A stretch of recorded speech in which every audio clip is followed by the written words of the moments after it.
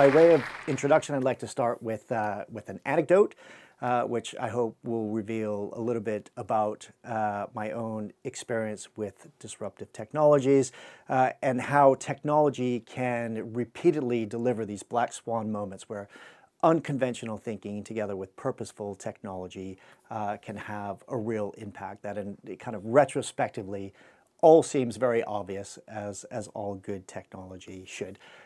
So this is me. It's not really. It's more of an archetype of me when I worked in the hospital, and a couple of physicians and myself were able to convince our university to put computers on the ward floors. And I think that at the time, if you can kind of hark back to the old days, or maybe you've seen this on ER or whatever the television shows are, you used to go from room to room with your call books. You kind of used to carry these around from place to place and prepare for your morning rounds with your attending physician. As I said, we convinced our university to allow us to put these on. We used some very basic technology at the time. At the time, it was very cutting edge.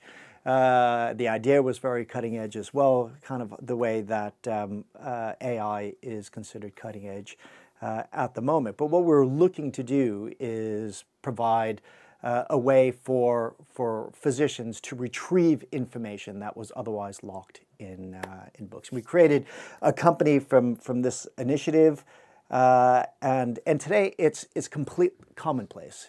You have physicians who use computers, and kind of the point of this was beginning to put structured information out to be consumed by physicians. But structuring information is not nearly enough. And the reason it's not enough is that biological science is very complex. It's a big data problem, but it's also a complex data problem. And we can think of big data, like Facebook is big data. They've got a million, bazillion users that are all connected in some way. But the entity type is more or less all the same. It's a person. And the relation that connects them is more or less all the same. It's knows. So this person is this person is this person.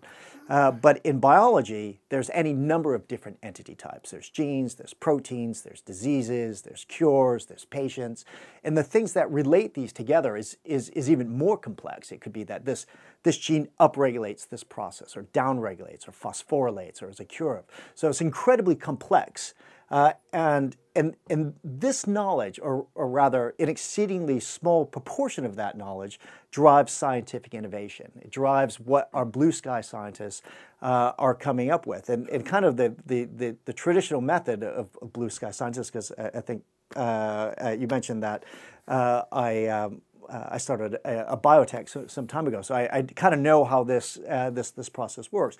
And that small sliver of information, so the average scientist will read somewhere between 200 to 400 papers a year, and they read consumptively. That's a lot of papers to read a year. And they read something, they put it in the back of the mind, they read something, they put it in the back of the mind, they read something else, and if they're lucky enough to have that eureka moment where they've kind of connected that dot, and found a new cure for a disease, then happy days. But this is an exceedingly rare event in science. And if it wasn't, we kind of wouldn't have any disease left to cure. But alas, it is a very, very difficult and rare event. But now we're able to use technology instead to augment the scientist's intelligence, I guess, in a way. We're trying to make our really smart blue sky scientists even smarter. I talked earlier about how computers in the hospital are now the norm. And I guess the reason for that anecdote is because for patients and doctors of the future, AI will be the norm. And if you look at patients themselves, or their families, they are amongst the most well-read. They have a deep-seated vested interest in understanding their disease, understanding everything that's currently known and everything that was previously known to help inform them. And where companies like WebMD democratize human health information for originally for physicians to consume, and now obviously we all can consume that information, AI is democratizing human health understanding. And there's a big distinction between presenting information and actually presenting the understanding of what that information means. And I think that the ability to hold vast amounts of information and grasp meaning in context, I feel is where technology is bringing us. We can look very closely at the underlying mechanisms and causes of disease without having to be a medical specialist. AI helps us to be scientific experts without the need to deeply understand that domain. And I think in healthcare, AI is the new black. You know, over the next 5 years or so, we're going to see more change in healthcare than the previous 50.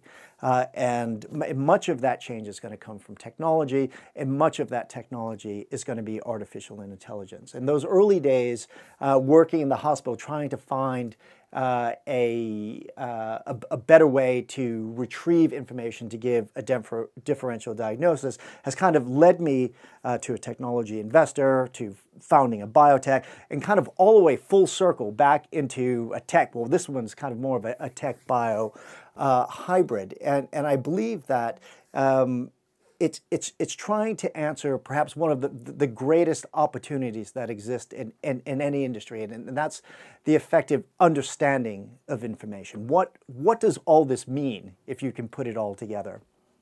Every discussion about the power of technology and the changes that it's going to bring begins with data. Data is the world's new natural resource, or more accurately, because we have so much information, we've kind of reached a bottleneck where our ability to generate information is hampered by our ability to consume that information and try to make sense of what that is. And just kind of put it in perspective, there are 10,000 new updates to PubMed every night, 10,000 new publications. So kind of by the time I finish this, there'll be another 200 publications that are going to be published. And as I said before, an average scientist will read between 200 and 400 of those papers every year. So this is a real problem in the age of scientific discovery. It means that the patients are not getting the treatments as fast as they otherwise should. In short, despite living in a knowledge age, we are not getting smart fast enough. But what if the scientists could read all 10,000 of those publications that were published every night? And what more? What if they could read the 25 million publications that happened before them? What if they could read and understand all the chemistry databases, the genomic databases, the proteomic databases? What if they could read the 90 million patents that exemplify innovation? And what's more, what if they had digital recollection of what all that was, and if they could reason on top of that? Imagine the sheer scale of innovation and the impact that it could have on society. And I believe truly that we'll only know in the future what we know with the help of machines. There's just too much information for us otherwise to digest. And well, I think that there's been a lot published on artificial intelligence, and I think that we can safely say, whether you're a pundit or a critic or an advocate, they can all agree on two things. One, it's going to be big, and two, it's going to be everywhere. And I think if you look at recent publications in terms of the number of industries that it's going to impact, it's some 29 industries, and revenue generated from artificial intelligence will be in the trillions by 2025. And I think that healthcare will see perhaps the highest rate of adoption because it has such a data bottleneck, and it probably will see the greatest impact from this technology to any other industry that's out there. And while AI has this broad application, disrupting this industry is probably the one that going to have the real power. At the moment, we have 13,847 diseases. Okay, those are machine learning diseases, of which 5,000 of them are treated. Okay, so that means that there are 8,000 diseases that have no treatment whatsoever, and that's the real opportunity. It's understanding the underlying cause of a disease, and you can take a drug through the drug development process. You have a 97% attrition rate, and even in late-stage clinical development, even in phase 3, after you've kind of spent hundreds of millions getting to that point in time, you still have a 50% failure rate because it was the wrong biology. You can have the best chemical, the safest chemical in the world, but if it actually doesn't work, you don't have a drug. And that's the real opportunity that we see today.